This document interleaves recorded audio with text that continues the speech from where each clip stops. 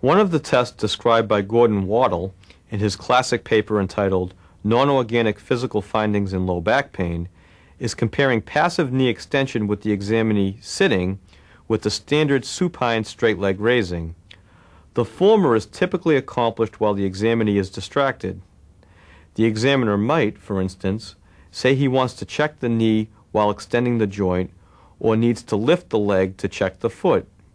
Since the latter involves passive hip flexion with the knee extended, the examinee's final position in both is essentially identical, and symptomatic results should be similar. Significant inconsistency between sitting and supine straight leg raising represents a non-organic finding. Understanding some previous problems with your knees, just check that, just raise that out. Any more problems with your knees at all? No, those cases are already settled. Okay, let's have you lie down, just right on your back. Okay, okay, just raise that up. No more, no more. No more?